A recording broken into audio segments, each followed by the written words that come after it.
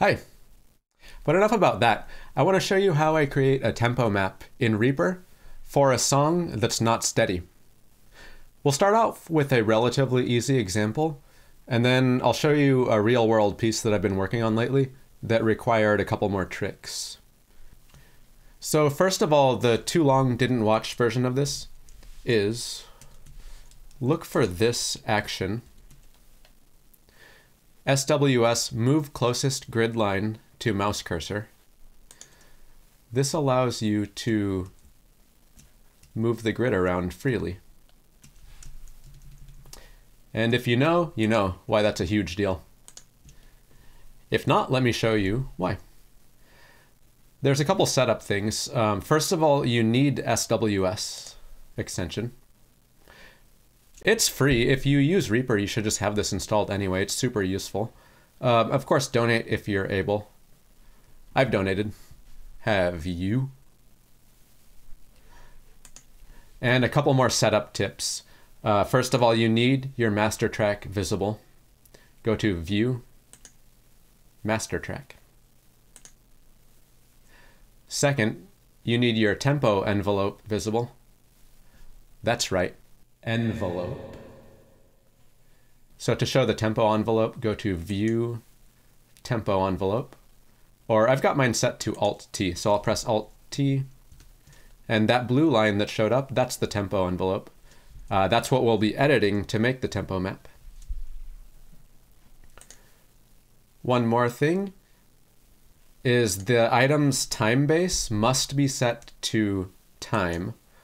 That's my default, so I'll show you here. Set the item Timebase to time. That way when you edit the tempo envelope, your item's not stretching around with it. Which is what we want right now. We want to make a tempo map. We want to edit the grid to this performance of the piece. And we don't want the piece to stretch around. Next, it helps to do this right from the start. Set the meter of your piece. I know this piece is in 3/8. You can do that down here. Or I can double click the first tempo marker and set it right here.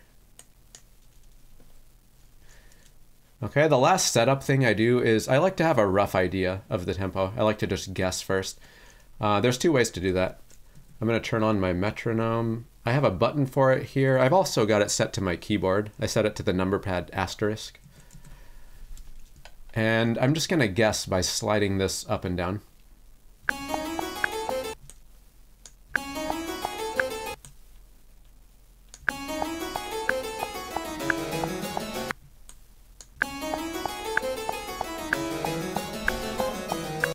All right, I've got it in the area. It's about 94. And now we're ready to actually map out the tempo of the song. Here's where that action comes in. I'll show it again. It is SWS, move closest grid line to mouse cursor, perform until shortcut released. That means I do need to hold my shortcut for this to work. I've got it set to Shift semicolon.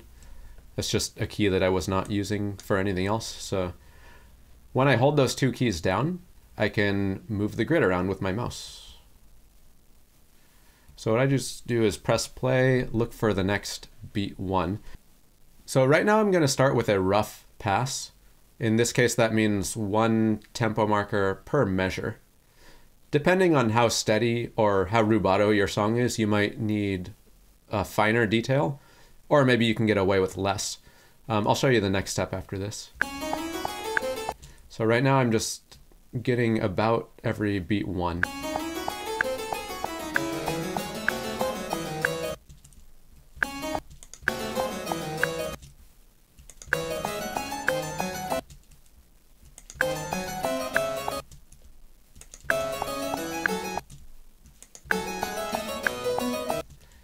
And so on. I'll fast forward while I finish this.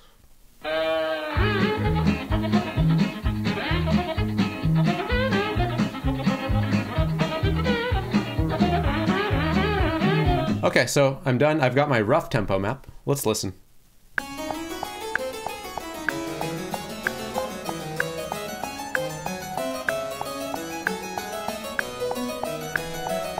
Okay, now I've got a click and a grid that follows this unsteady recording. It's not perfect yet though, so we might do a finer pass and do every beat now. Let me show you an example. So right off the bat, beat 1's a little slower than the rest of the beats. And this one was... See that beat 3 was a little slow. This one too. You can go and get as fine as you need to, as fine as you want to. It really depends on your project, how fine you need to get. So once you've got it as accurate as you want or need for your project, you're done. That's your tempo map. You have a grid and a click that matches the song you're working with. So you could be done here, but there's a few things that I always do as a next step. I'll show you some of those things, and then I'll show you a couple other tricks that help with more advanced examples. So up until now, we have not edited the item at all. We've not edited the timing or stretching of the item, only of the grid underneath. Now in reality, I always do a little bit of editing to the item itself. I'll explain why and show you a couple of tricks I've learned from doing this a lot. So one thing, look at the tempo markers that we have right now. 96.219 BPM, 96.681 BPM. Reaper can handle this just fine. I do worry about other programs. I don't know if other programs can handle tempo to that degree of accuracy. So what I like to do is round them off to the nearest whole number. And I've got a button for that. But if I use it right now with the item's Timebase on time, it ruins the work that we've done. It throws off my tempo map, basically. So we need to change the Timebase. First, I'll show you Reaper's default way of doing that, which has been glitchy for me, so I don't actually use it, but I'll show you the concept first. And then I'll show you the way that I actually do use. So Reaper added this recently, new Timebase, beats auto stretch at tempo changes, which is what we want. So we'll do that. This is asking if you've already mapped your tempo, which yes, we have. And there, it added stretch markers at each tempo marker. Now what I can do is round those BPMs, and it stretches the item along with it. To show you what it's really doing, I'll give you an extreme example. We'll set the entire song to 1 constant tempo. And see, as I adjust the tempo of the song, now the item does stretch. So it should, even though we've changed it drastically, it should still follow the grid and the beat, the click.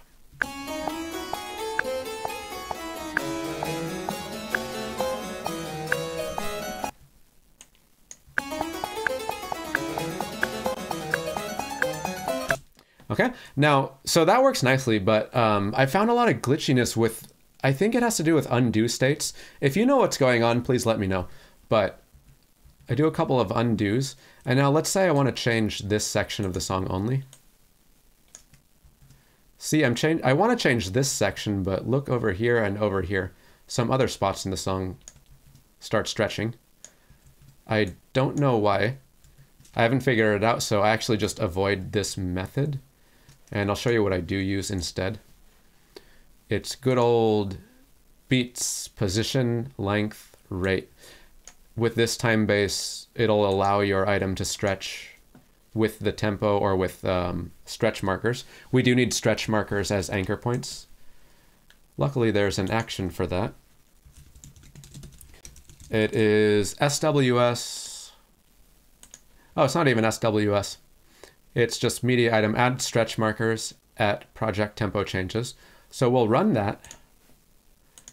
And with the Timebase set to beats, position, length, rate, it's effectively the same thing. Now I can change the tempo of certain parts of my song, and it'll change the appropriate section of the item. And I can round my tempo markers like I like to do. And let me show you a real world example of why I might do that. I needed to create a click track for an orchestra here in San Diego that wants to do a recording from home project. So they needed a tempo mapped click track. And the problem was the reference recording they were using had so much rubato, it was just very, very hard to follow along. So let me set this up really quick with those same actions, that same workflow.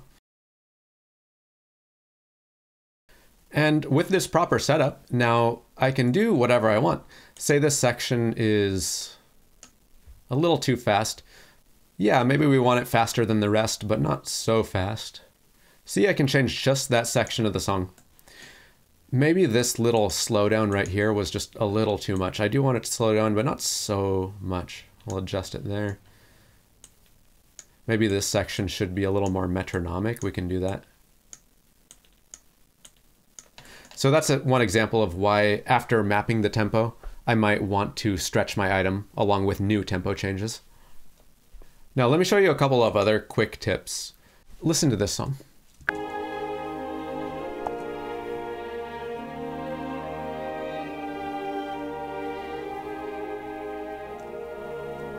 It's a lot of slow strings, very slow wind instruments. It's hard to hear exactly where the beat is sometimes. Not like that harpsichord or not like any piece with heavy percussion in it.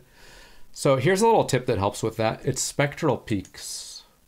You go to Options, Peaks Display Mode, Show Spectral Peaks.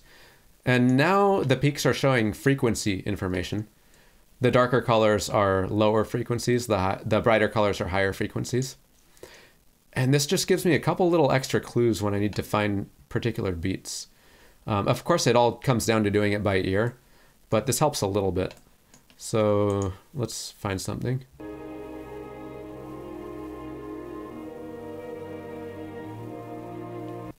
Right there. Let me turn on the click so we hear it better.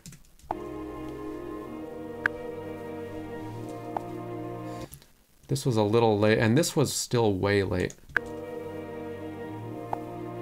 It sounds like the low instruments were in charge of the beat at that point. And look what we see here. This purple area is low frequency information. So let me just take a guess, see if that's where the beat actually is.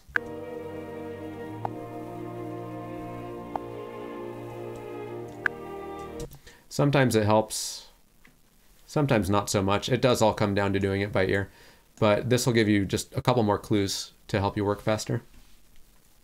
Another quick tip, you can change the range of the tempo envelope. It's right here. Right click on the tempo envelope, go to Envelope Defaults, Tempo Envelope Range. And see, the default is usually 40 to 200. Well, for this piece, that's a little bit useless because it's bottoming out near 35, which is under the useful range. So you can adjust the range to something that fits your song better. For this one, I had it from 15 to 80. And it's kind of like zooming in on the tempo envelope, makes it a lot more useful to work with. And the last tip, let me switch to a fresh project for this one, is in reality, I don't usually like my item starting all the way at the beginning of the song. Usually you'll start out something like this. So what I do is trim it down to the actual start on the song, give myself some empty space to work with. I usually am using sheet music to follow along with these kinds of projects. So I want my project to sync up with the sheet music, meaning I want this to be measure 1, not measure 5. You can change that. Go to Project Settings and change your project start measure. You got to do a little bit of math here. If the start measure is -3, then this is measure 1. And I've got some empty measures before that that are negative numbers. One more quick tip is with the item Timebase set to time right now, when I do my tempo mapping, it kind of throws off the position of that item. That's what this Timebase is for. Timebase beat position only. It'll hold the position, the anchor point of measure 1.